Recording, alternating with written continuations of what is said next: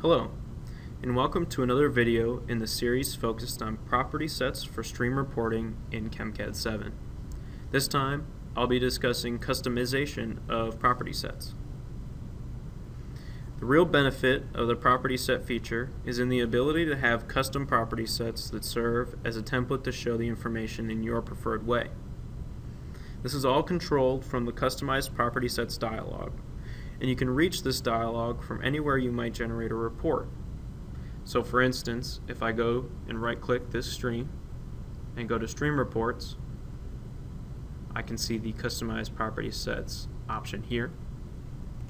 Or if I go to Report, Stream Reports, I can also go to Customized Property Sets from here.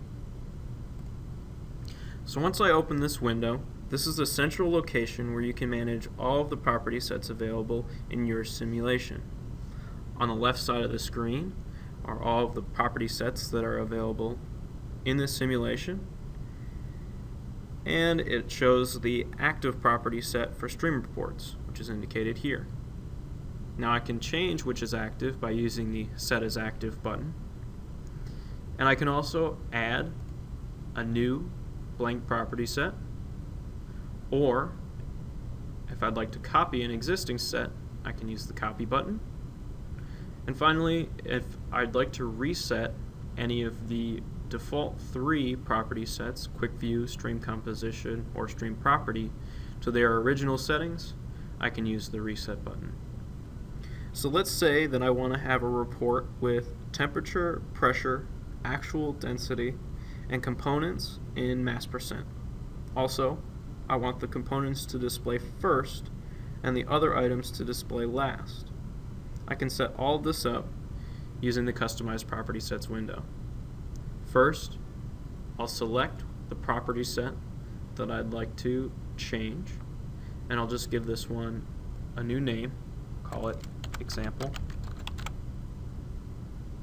And then, using the right pane, by expanding categories and using the checkboxes, I can select all the properties I'd like to see when I use this report template. This list contains all of the possible properties that could be reported for a stream. So, temperature, pressure, and actual density are all under the overall category. I'll select those 3 now. You'll also notice an up and down button here. I can use those to rearrange the properties within each category so that they display in whichever order I'd prefer.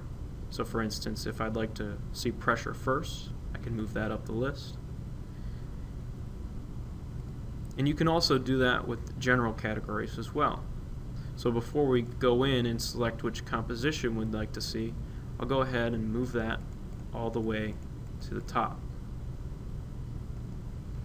Now we'll expand compositions and choose mass percent. CHEMCAD 6 users will remember that there was a Set Flow Units option under the Report menu. This has now been absorbed by the property sets and exists as the Compositions category, since within compositions you're changing what flow units your compositions will be reported in. I'll collapse this category, and you can notice that there are 2 blue boxes here. These show you that these are the categories that will be displayed in your report, since they have properties from each of them selected. You can also click to check an entire category, which will then display all of the available properties for that category.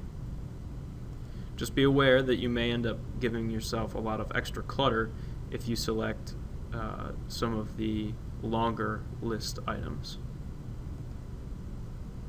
So, once I've made the changes that I'd like to see in my next report, I can click OK to save.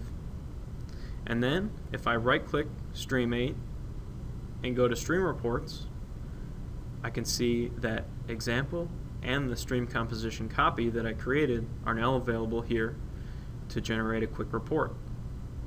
So I'll select Example, And here we have my mass percents available first in the list: pressure, temperature, and actual density, just as we set up.